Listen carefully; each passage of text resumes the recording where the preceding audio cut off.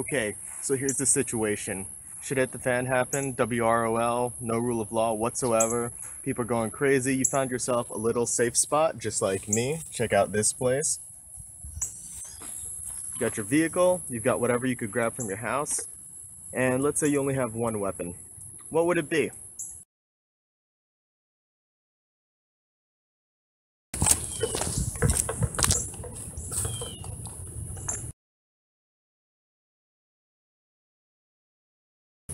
I've come to post-apocalyptic Orlando, Florida to tell you that very question. Alright, you can tell the building here was destroyed, looted probably, not much resources left.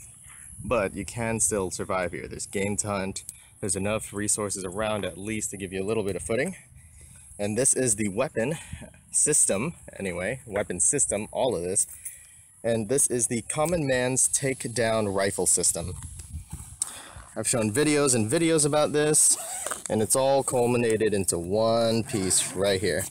First of all, this is a Slazenger tennis case, youth. So if you're a bigger guy, this will not fit you, this bag right here.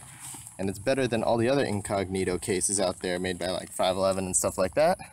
It's a backpack, so you can actually run with this. First things first, I want to show you the inside.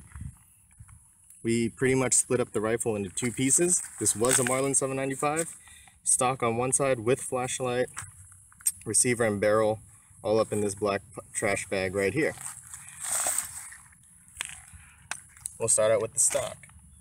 As you can see, all I did was I cut the fore end off. How well can you see that in this light? There we go.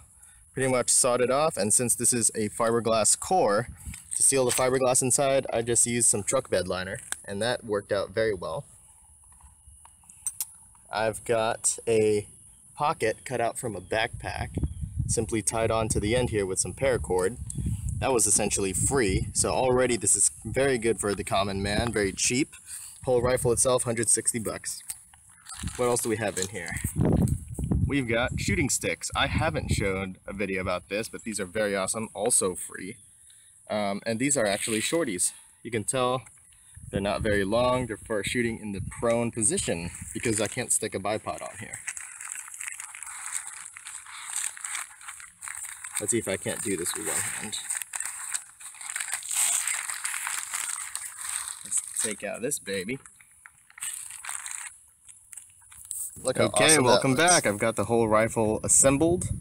If you want to know how to do this, it's really easy. Just chop off the forearm of the Marlin 795, like I said, seal it, and the whole rifle actually splits in two. You just take the trigger guard off, and the action in the barrel lifts straight off the stock. It takes about a minute, and this particular setup takes me 3 minutes because I had to make it all showy for you, but there you go. The only tool you really need to take it down is that right there. Now, I included the black trash bag here because it separates the action in the barrel from touching anything, so it doesn't scratch up the bluing or damage anything, and it's just always useful to have. You can even use it as a shooting rest. For here, I just use it to keep everything off the dirt and this cement thing that'll scratch everything. And doesn't this thing look freaking awesome?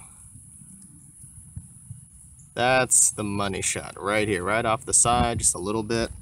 I don't have the magazines in because I didn't feel like taking the flashlight off, so I can't use the tripod up here at the forearm. But that's no big deal. It's not like I'm shooting today anyway. Something very easily carried at the bottom of this bag, or the heel, is ammunition. I've got about 125 in there right now, plus 200 rounds in the buttstock of the rifle. In here, paperwork and targets, and in there I've got a t-shirt padding the bottom because this bag isn't meant to hold the weight of weapons or anything like that. It was made to hold a tennis racket, so I decided to help it along just a little bit.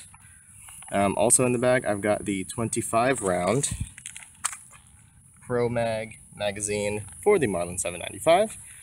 So this looks a bit weird. It's a rifle that looks like it's made for long range, but it has an extended magazine, something that you can't really use in prone position. I also have the 10 round magazine It's actually in this little pocket on the buttstock, and that is for when I'm shooting prone. If I'm stuck in something where I need to use a lot of rounds really fast, I use the 25 round magazine. It doesn't have flip up sights like an AR-15 or anything like that, so you're pretty much stuck using the scope. But I actually prefer the scope than the holographic sights because it gives me better accuracy overall. And because it's only 4 power, you can use it at 25 yards. In the main pocket, let me show you what I got. I've got gloves and a sling. The sling attaches to, can I show you, this little paracord lanyard I just put up. And that's a single point sling, and those are just Easton gloves. That's actually a baseball brand, and yeah, if you want to be, you know, budget-minded, cheap, whatever you want to call it, those are pretty good gloves to use. They're not so great for loading. Well, actually, they are great for loading, but they kind of get caught on the feed lips. But that's no big deal. I would use mechanics gloves, but the only mechanics I had were on sale, and so they're a size bigger, so I don't like to use them for shooting. In this bag, also out of the same top pocket, there's only 2 pockets to this, by the way. I've got a dollar store knife. It helps me just use the screws in there, and it gives me a knife. I've got a marker, paper towels, wet ones, ear protection. Eye protection's actually in the car. And yeah. Oh, let me show you this. If you need to open this right here and you don't have the metal key, just take a plastic fork, break it, the prongs fit right in. How awesome is that? And this is the common man's shooting system. It's actually really versatile. Being takedown makes it really versatile, bringing it in and out of places, taking care of what you need to do. Added the light so you can use it in dark places. Scope to give you better accuracy, long range and down range. Tripod there, which I need to do a video on. That's to help you steady this rifle in the prone position. As you can see, I'm not putting it on the barrel because I don't want to mess with the harmonics of the barrel. I've got 2 sandwich bags in there that I can fill with whatever I want. I just filled it with regular shooting stuff. You can do whatever you want, survival supplies, you know, whatever. I've got ammunition. I've got pretty much a black trash bag to put all my weapons on. And the bag itself, I can actually lay on myself. So I can put the bag on top of this trash bag, lay on the whole thing, and shoot from the prone position. Scope itself has scope covers with clear lenses so I can shoot if it's snowing or raining. And that's the whole system. The price points for all this, $160 for the gun itself, $30 for the BSA 4x32 scope, $1 for the flashlight, $5 for the velcro that stuck it on there because flashlights don't need to be exact. The tripod or shooting sticks were free, essentially just made of whatever sticks and some paracord I had lying around the house. Trash bag was free, had that around. Ammunition was $20. I used some of it, but you know, $20 for all my ammunition. And the stuff in the sandwich bags I would estimate to be about $15 total. The t-shirt at the bottom of the bag, helping the bag support the weight, just padding the bottom so it doesn't rip. That was free. And yeah, that's my system. Let me know what you think.